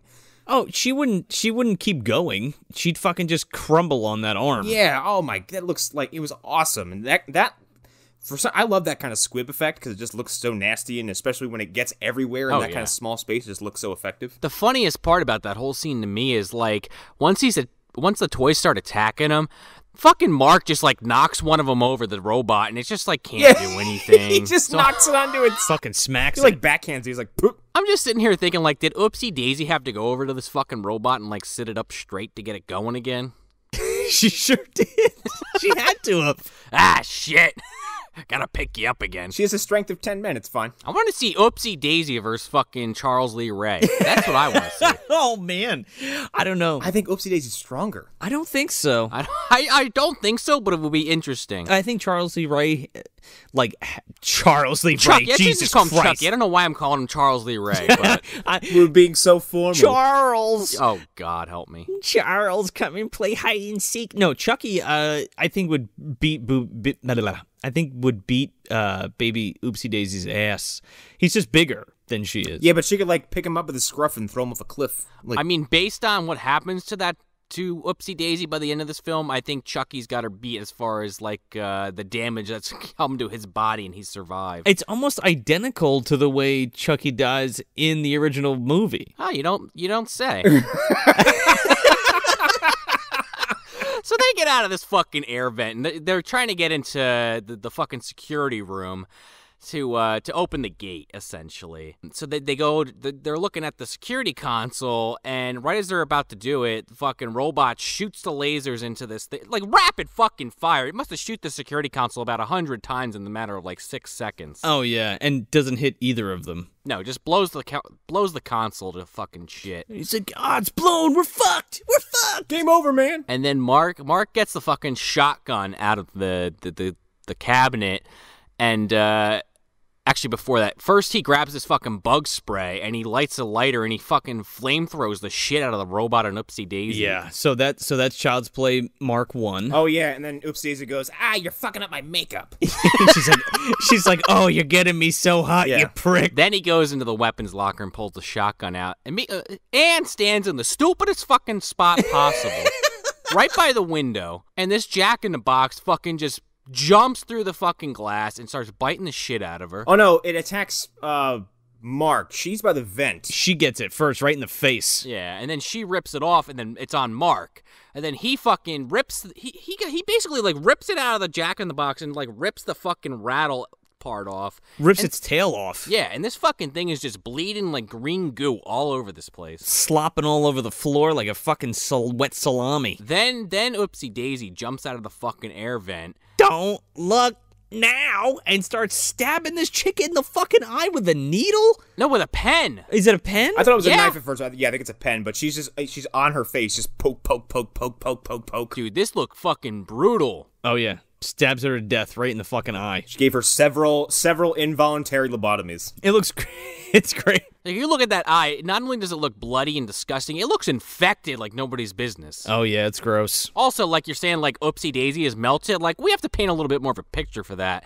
Because, like, all these demonic toys have, like, weird fucking green blood, like I was kind of saying with the Jack-in-the-Box. Green eyes, yeah. Yeah. So the Oopsie Daisy, where its face is burned away, is all this, like, disgusting green goop. I will say the use of green in this movie is very interesting because it is, like... It is very heavily associated with everything like demonic. And even like actually, Judith has like rock solid green eyes in some of the shots in this movie too. Mm-hmm. And the demon kid, the kid who plays like the kid version of the demon has green contacts in too. And then Jack's blood is green as well. Everybody's blood is green. So one other thing I did just remember we forgot to mention because it comes up here. There are these 3 fucking, I don't know what they are, phantoms or some shit on tricycles. This is one of the most bizarre... This is actually when I was kind of starting to really go from like, this is okay to like, I like this because the demonic toys have these watchdogs Essentially, there's these 3 little girls with gas masks who ride on tricycles, and like they're basically just designed to. Dude, it looks creepy. Just to alert this demon of someone's presence. They can't hurt you, and they don't really have a physical body. But they're creepy as shit. They're just designed to ride around this fucking warehouse and go, person. Right, and that's why I say that we forgot to mention is because the reason why Mark and Anne kind of rush through this air vent is while they're dilly-dallying, the tricyclists come down and just like stop right below them and point up. It's kind of reminiscent of the Body Snatchers remake from the 80s. But this also comes up in a little bit, too, because it's like the demon does possession, possesses the toys, which kill people. Then he possesses people sometimes, and then he can create, like, illusions. Right, and that's kind of like you just said, Joe, it's coming up soon, because Mark, he goes, basically with this shotgun now, he's going to the warehouse, I'm assuming to get help of some kind. Wait, hold on a second. Before that, he fucking blows Jack's fucking head off. So he blows Jack's head off with the fucking shotgun, kills his ass, and then goes to kill baby Oopsie Daisy, but she runs out. And she comes back and goes, "Miss me." Yeah, see ya. You know what? If anything, Oopsie Daisy fucking warmed up to me by the end of this film. I love Oopsie. Oops. Whoops. Parlez-vous? Do you want to see my butt, sir? But at least this time it's Oopsie Daisy. Just like, do the mental picture on that one. Oh, Jesus. And then the fucking doll bends over and takes a shit. Oopsie Daisy. Mark, after he blows away this Jack in the Box, he's running around the warehouse to try to get help or something. I'm not really sure what his fucking plan is. And this tricyclist people start going towards him. And Anne says, it's the demon makes them. And, as long as you don't think they're real, they won't hurt you. So he's like, they're not real. They're not real. And the main one disappears, so he's like, okay, I'm good to go. Wrong. Yes, it is. Because this scene is fucking creepy, I'm sorry. It is pretty creepy. Because this little girl, like this blonde-haired girl in like a sundress, is standing there looking at him, and he's like perplexed. And then it cuts back to Mark, and it cuts back to her, and now she's like an adult. In the same dress. Yeah, and then it cuts back to Mark, cuts back to her, and guess what? It's Miss July. Fucking tits out, Cub Scout. What are you trying to say here? It was trying to say boob quota is what it was trying to say. Brings a tear to your eye, don't it? My boobs I'm talking about, by the way. My butt, too. Well, and if it wasn't creepy enough, after that, it turns into fucking Anne with the eye missing. Oh, yeah, sure does. And he, like, almost throws up. I do like that touch. Actually, I do like everything around Mark's physical condition in this movie, because he's always... Like, he's covered in slime, blood, sweat, vomit, like everything. He's filthy by the end of this fucking movie. Yeah, he's also having, like, an episode the whole time. Yeah. You know what I mean? Like, yeah. He's questioning his sanity the entire time. He's a ball of anxiety the entire film. He's an H.P. Lovecraft protagonist. I have gone mad. I've been seeing things. I need my morphine to balance the fuck out here. I have to go to Miskatonic for some reason. He's got to get back to that chicken mobile to get his piece. He's got to smoke a little Mary Jane. He sure does. He's got to fucking chill out. He's got to mellow out, get his head together. The fucking Popeye theme plays when he smokes it. Well, he's freaking out seeing these images. He has the shotgun, and like as he's trying to collect himself, Lincoln fucking bombards him and fucking like pushes him into some crates. To be fair, at this point, like I mean, I've seen this movie a bunch, but like I always forget about him. Yeah, no, it's well done. The movie does a good job of being like he's gone and then completely forgetting about him with like all the wacky shit that's going on. This movie is very busy and it does a lot with little. Is something I was gonna say. Oh yeah, but yeah, he comes out left field and fucking body checks Mark into a bunch of boxes, which is a recurring stunt in this movie, and I like it. It's a toy factory, sure, why not? It works every time for some reason. Mark is the fucking box king, dude. He always lands ass first into some empty box. He sure does. What was that thing called? Video Zone or something? Yeah, Video Zone. In Video Zone, he was talking about that stunt in particular. Oh, no, it was a different one. I'll come back to it later. But basically, there's a point where he's getting thrown into boxes, and he was talking about how they hooked him up on a fucking wire and flung him. He's like, yeah, it kind of felt like I was flying. It's funny when you see stuff like that, because like I just thought he flew backwards. He just threw him, yeah. Right? Or just like jumped backwards. Like I didn't realize that a wire was needed to do that. Specifically kind of for a scene tossing. coming up. I don't know if he had a wire on him this time. But I could see it. Especially because it doesn't look like it got tossed very far, but I guess they wanted it to look Yes. hard. So Yeah. I guess, yeah. Well, Lincoln, he grabs the shotgun. He's like, yeah, now I got a shotgun. Ho, ho, ho. No, he doesn't say that. That would have been Chernesky when he was Santa Claus in that other movie. Charnetsky goes crazy because he's a drunk fucking mall Santa. Santa Slay 3. Doesn't he, doesn't Lincoln put a fucking bullet in Mark's shoulder, No, too? he doesn't shoot him. He goes on some fucking rant about how the voices in my head told me to do it. Yeah, he's like, if I'm gonna blow your fucking head off, I'm gonna blow your fucking head off. I'm an arms dealer and I'm crazy. I don't know that we needed that additional wrinkle where he's also insane. I think that we had enough that he was just a scumbag. You didn't need that extra layer of character development for Lincoln the thug. Well, he's already fucking batshit, and then I think what's making him crazy is that he keeps getting possessed by the demon. Okay.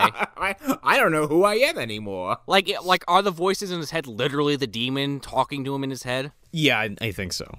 Because the demon comes through him at this point, and he starts like singing to Mark, and then Judith fucking pops this motherfucker right in his forehead. Oh, it's a beautiful squib. It's gross and it's pasty and it goes everywhere. And you're like, damn, there he goes. He goes down, and then he's still talking. The demon's still like talking through his dead body. Yeah, he's going shakoozy, shakoozy, abracadabra, alakazam.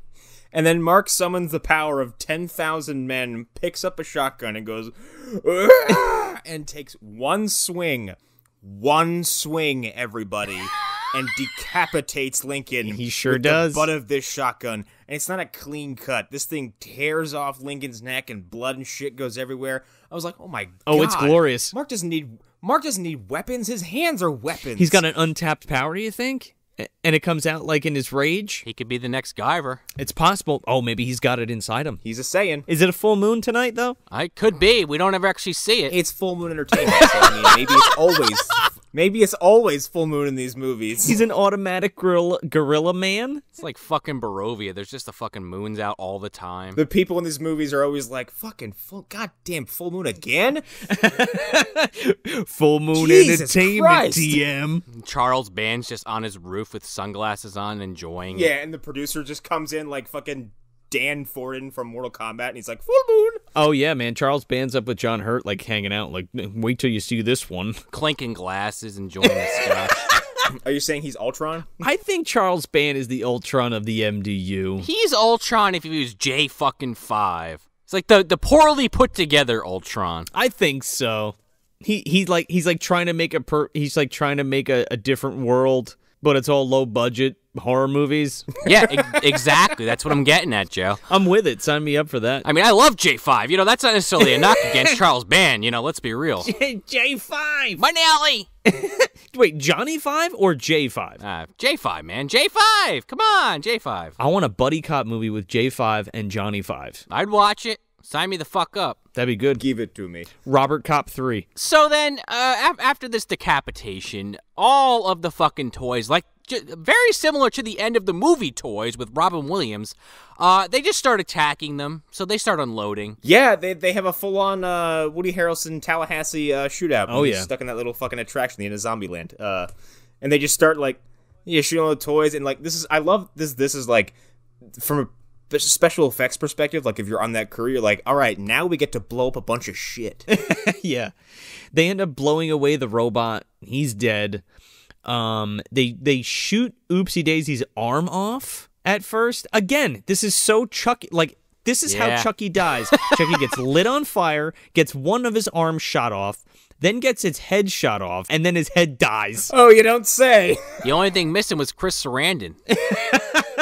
Nobody's gonna believe this, Yeah, but who's gonna believe me? God, I would have loved to see fucking Oopsie Daisy, like, trying to stab Mark under the fucking seat in the chicken mobile. Kill him, strangle him. Oops, I shit my pants. Keep driving. He shits on him. Well, I meant Oopsie Daisy, Yeah. but sure, Mark, too. Why not? What the hell? Mark shits on the toy. Deal with that, Oopsie Daisy. Ah, you disgusting bastard. He wipes his ass with the doll. Oh my god. No, but the doll wipes its ass with him because this fucking teddy bear doll just grows into a full-size werewolf and starts pummeling him. Yes, Teddy Bear is like, by the way, I'm a lycanthrope. Yeah, they fucking shoot this thing and it falls behind some boxes and then morphs into a gigantic mutant bear monster. It's amazing. It's a zoonoid, okay? Well, hold on. Not before he blows away Oopsie Daisy's fucking literal head. Because she starts quipping. She's like, I'm not dead. Ah. Right after the head dies, that happens, yeah. Death is but a door. Time is but a window. Oopsie Daisy will be back. I'll be back in the sequel. Yeah, okay, so here's the thing. So Linda Cook passed away, so she couldn't. I want to say that the fucking Demonic Toys came out before 2012, Demonic Toys 2, but for whatever reason, they gave Baby Oopsie Daisy this stupid fucking voice that sounds like this. Now Oopsie Daisy sounds like this, and it's like, oh no, she's Meatwad? Yeah, and it's just not. Doesn't have the same impact, man, because like Oopsie Daisy here's voice is like creepy in this. I'm not gonna lie though, if Oopsie Daisy sounded like Meatwad and they just had someone in there as Carl, like, oh, not today, baby. Getting killed by a fucking baby doll. I'm gonna stab you in the dick, alright? Get out of my pool, Fry Man. It just cheapens it for me. Anyway, back to this one, because this is the good one. So, yeah, this thing turns into a full fucking werewolf, and chases down Mark, who has basically now been chosen as this thing's nemesis. Like, speaking of werewolves, Christ, we could have really used Sigvaltsen in this fucking movie. Oh, yeah, man, with his axe. Fucking axe that bear. He stops by real quick. He's like, I have things to do, but here. Take this. Stab it. Take this. Please give it back. I have places to go. Yeah, he gives him a fucking saber. Put it back into the movie theater wall when you're done, please. I have to get to an audience. I gotta go look at pictures of myself. The paintings. You guys can't see this, and the people listening at home can't see this, but I just did a rapid blink. Because I just was reminded of the fact that as this is all going on, a box opens. Sure does. My favorite part of the movie. My least favorite part of the movie. How dare you? This fucking wood soldier crawls out of this fucking box. I think it's fine. It looks good. I just hate this plot point so much. I like this plot point. I love it, and I was waiting for it because they made it a point to not reference who this other child was in the dream the whole time. Until the end. And then as soon as this thing pops up, I'm like, I see what you're doing, and I like it. Also, more David Allen stop motion, and it looks fantastic. Oh, yeah, the stop motion looks incredible. Oh, it's so fluid. Oh, my God. It looks wonderful. And I love the way this pup is designed because it's right out of fucking Babes in Toyland. It's awesome looking, and as soon as he trots off, I was like, all right, you're my favorite character in the movie.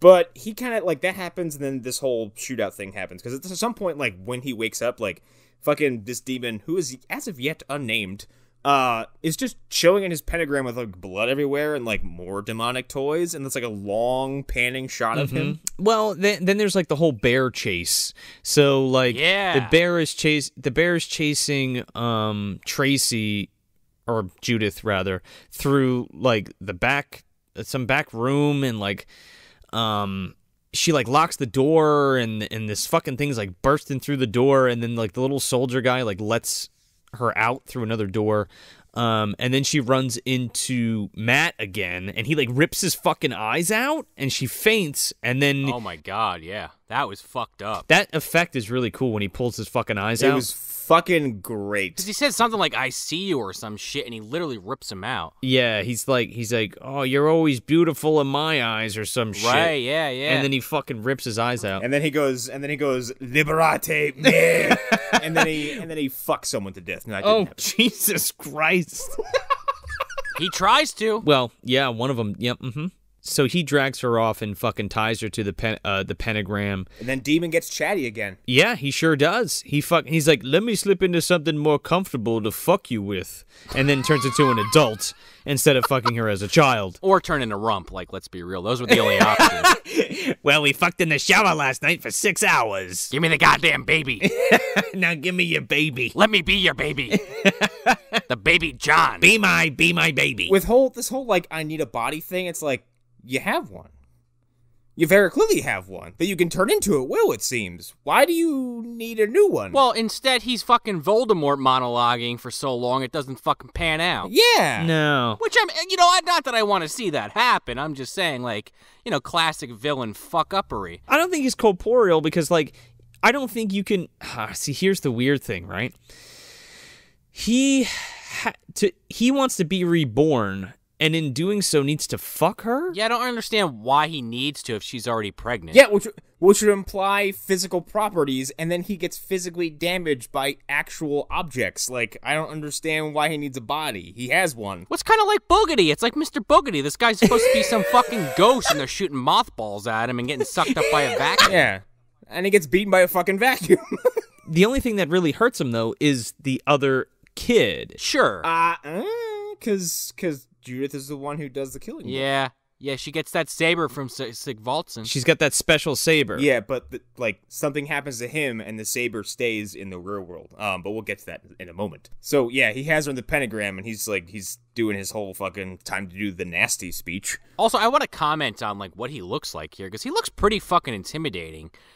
He's for lack of a better term, he's like an adult, and he has this like demonic like. When you see the fetus of what this guy could have been, the stillbirth, he had like these horns and shit coming off his head. He had a bit of like a reddish yellow-green kind of complexion. He looked like the little monsters from Subspecies. Yes, and that's what he kind of looks like here, but fully grown with this like dark robe on. With his doomsday cloak. Yeah. He also repeats the line from earlier that he's going to do the nasty with her. Oh, he's doing the nasty all over. He's got a line, though, that is, like I said before, like, that's so silly to be like, now I'm gonna crawl on top of you and do the nasty. But then he has this bone-chilling ass line that's like, I'm going to eat the soul of your baby and take the shell of its body for my own. Yeah. It's creepy as fuck. Yeah, he gets like dead serious when he says that. Can you choose your tone, please, sir? Yeah, he's like, are you kooky or what? Are you kooky or are you scary? Well, while he's monologuing, Mark gets into the chicken mobile, and he runs this fucking werewolf over. And then I guess he's like ready to just leave, and then he hears Judith screaming, so he's like, fuck that. I don't know how he accomplishes this, but he shoots this fucking chicken truck, and it explodes. And just turns this werewolf into dust. Well, this is what happens.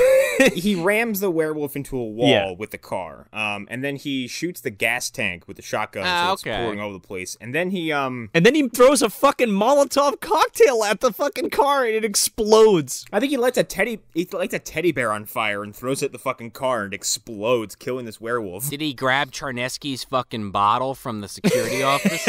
Probably. This is for you, Charnesky. R.I.P. Charnesky's like, it's okay, I've ascended. I'm now Charnetsky the Gray. Thanks for killing that fucking werebear for me, buddy. The one who broke my knee. Now get me some chicken. He's like that elder god-like character who's like always pestering Gunner, and Gunner just like can't tell him to fuck off. Because he's one of him. Yeah. Like he's one of the same like race or like being. He's technically my coworker. I can't be mean to him. Like, fucking Gunner's up there, trying to chat on a corporeal hamburger, and he's got this fucking Charminsky guy in his ear. Fucking chewing on a chicken leg. He appears in a puff of smoke and drops like a giant tray of chicken on the table in front of him. How you doing there, Gunner? Oh man, you think they're eating wings watching the fucking Cubs game? Yeah, exactly. I brought some more chunky chicken. I didn't invite you here. Nobody asked you to come, Charnetsky.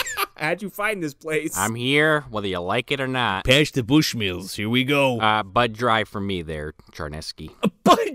I'm gonna have a Butterita or whatever the fuck they're called. Oh god. Oh, those big giant. What is it? I can't remember what they're called, but they're awful. It's like Budweiser's version of a Four Loko or some shit. Yeah, it's one of those awful wine coolers that will make you drunk and then give you diabetes. Charnesky looks over to Gunner, and he's just kind of looking a little perplexed with chicken grease all over his fingers and his face, and he goes, "Hey, Gunner, what's with the lady?" Just ignore her. She's my on and off again girlfriend, GVD. Oh, don't you boys want to watch the game or you want to get naked? Which is it?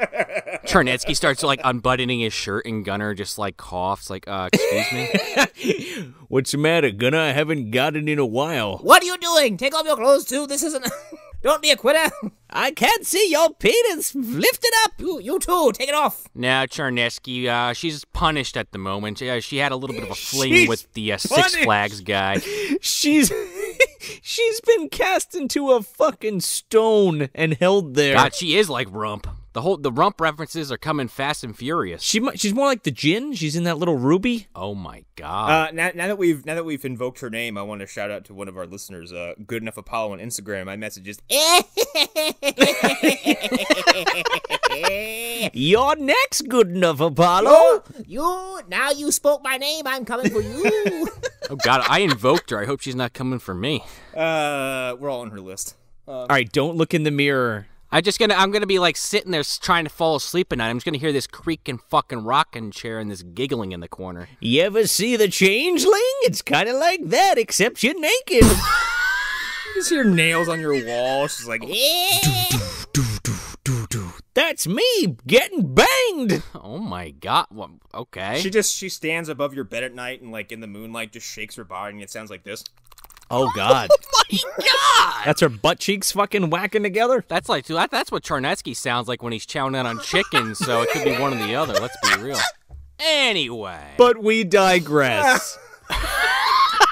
So he blows up this chicken fucking mobile, and he's rushing to try to help out Judith. But before he can get there, this little wooden fucking soldier just fucking shoots this demon in the eyeball. Right in the eye. Oh, and then he goes over and he starts to use his little fucking saber and he cuts the bands that have Judith tied down. And then he turns into the kid, and then the demon turns into the kid. And then they have a piss poor fight. Yeah, but then they both turn into their respective kid forms and then wrestle each other. You call it wrestling. I call it it's like third grade. A fight's happening in the hallway, but not really. And then two grown adults come up and pick them by the collars and just like separate them. Like, except in this case, it stabs one with a saber through the chest. Yeah, I have to note too that like while Children of the Corn kid is just like switching outfit nonstop throughout this entire film, the other kid, the blonde-haired kid, is literally dressed like this tin soldier. Yeah, with the fucking blue hat on and the red fucking uniform, those fucking square feet. He's like, I didn't get all those powers. Okay, I can only turn into one thing. He pushed the button on his back and he fucking walks into Barnaby and shit. Oh my god, R-A-T. Rat. But except this time it's B-R-A-T. You know, beat on the brat. Beat down the Brett. What is this? Uncle Gary Busey being invoked now? What are we trying to do? Oh, here? yeah, maybe. Joey Ramone's coming. He's going to fucking beat the shit out of both of them. Start the goddamn fucking MDU apocalypse. Oh, my God. He kicks it off. Could be. The dawn of Busey. Oh, my God. As you guys are talking about, the little boy has the fucking saber that he brings in, and while he's, getting into it with the demon boy, Judith stabs the other one through the fucking chest, and the demon disappears. He just dies. He fucks right off. This is like the end of Idle Hands. Yo, yeah, he's like, I'm fucking good. I'm out of here. He's like, 66 years, poof, and then he's done.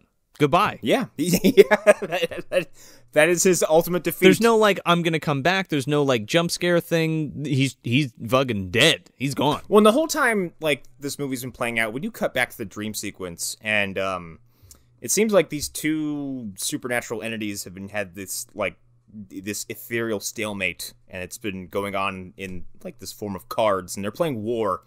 And it keeps having them throw down cards, and they keep saying war, and then finally it shows the blonde kid throws down an ace. He's like, ace trumps king, I win.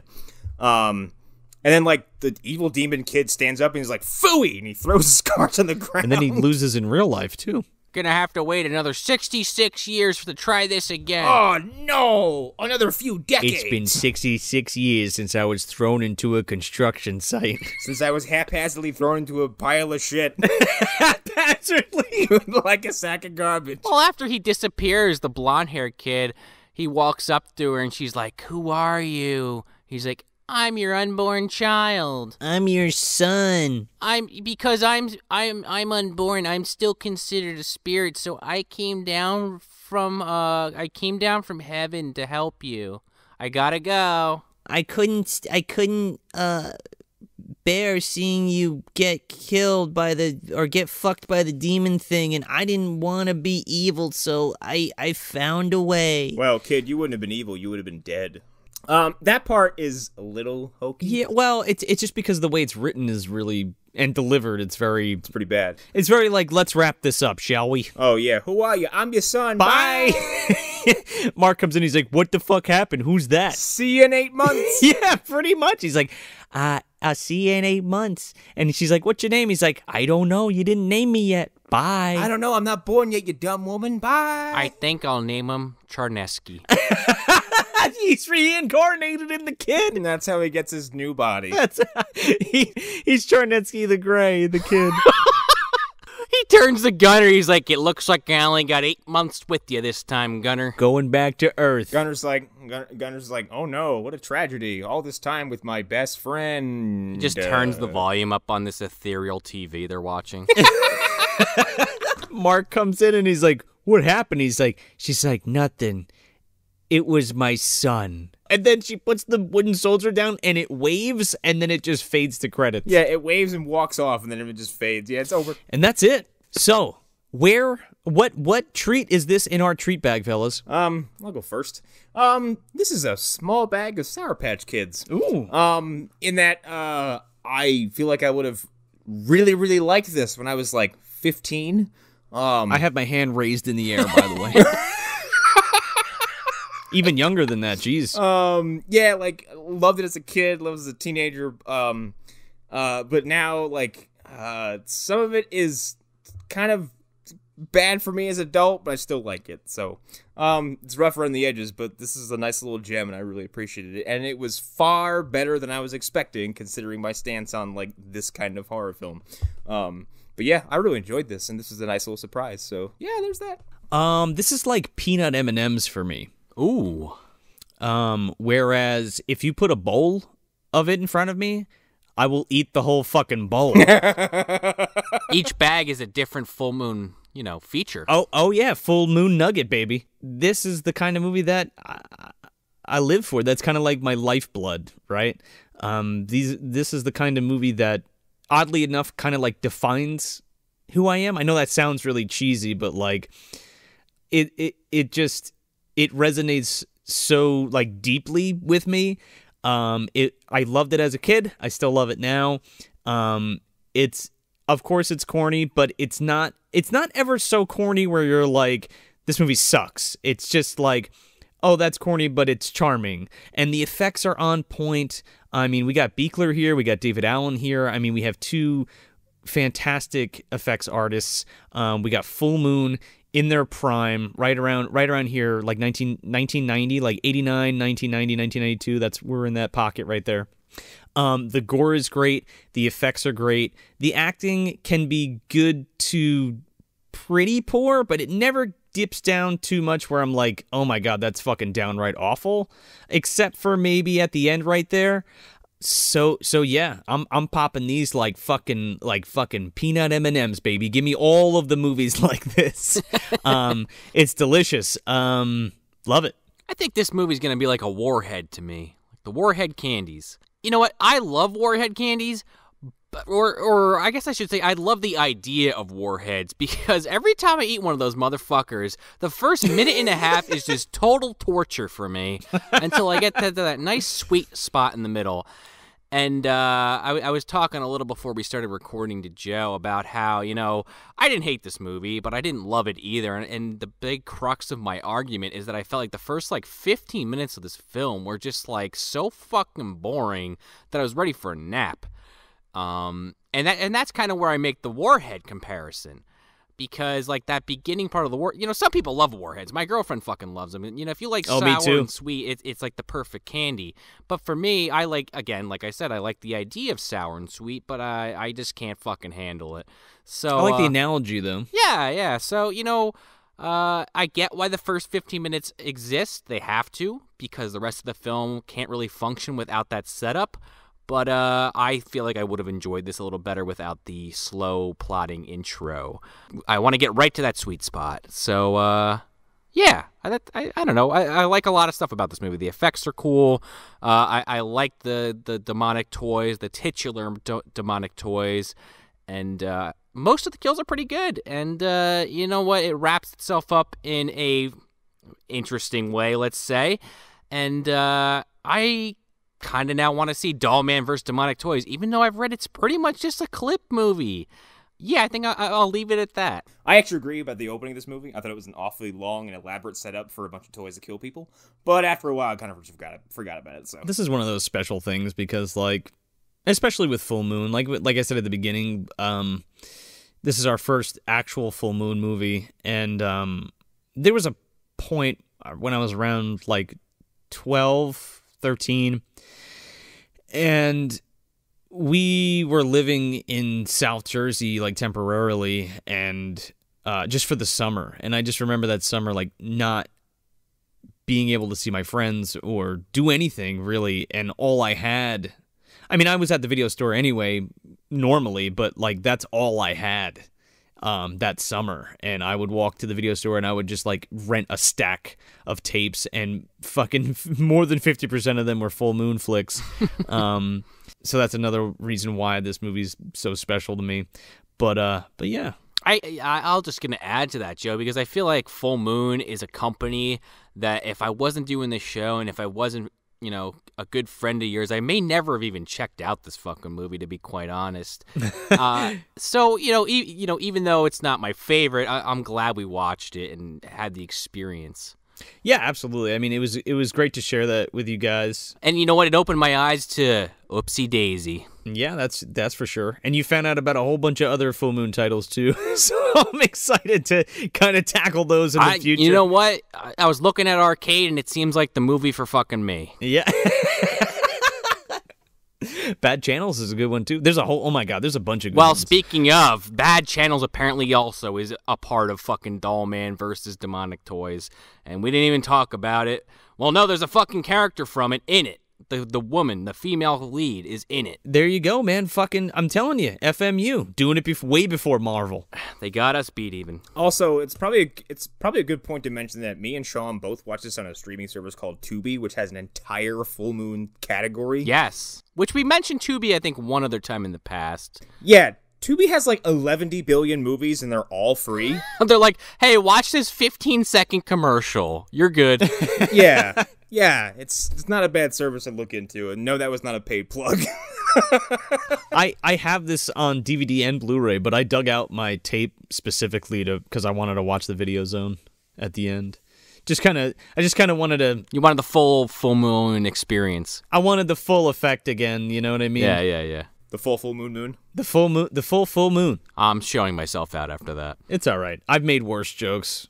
So that's it. That's Demonic Toys from 1992, directed by Peter Manoogian. Hey, everybody, if you want some more bad movie goodness, you can check us out at MovieDumpsterPodcast.com. Subscribe to us anywhere you get your podcasts, and make sure to leave us a 5-star review if you dig the show, because it helps us get out of the bottom of the dumpster and into more eardrums. Yeah, and if you're on the social medias, you can follow us at Movie Dumpster on Instagram, Facebook, and Twitter. I'm Joe Lascola. I'm Sean O'Rourke. I'm Connor McGraw. Thanks for visiting the dumpster.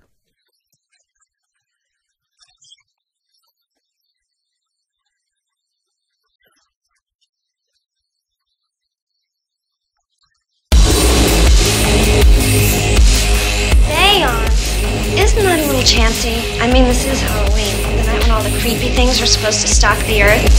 It deals with demons, demon resurrection, and those forces which roam the forest and dark bowers of man's domain. The first few pages warn that these enduring creatures may lie dormant, but are never truly dead. It's Halloween, gentlemen. Halloween! Have you forgotten? They're coming to get you, Barbara. You know, it's Halloween. I guess everyone's entitled to one good scare. Trick or treat.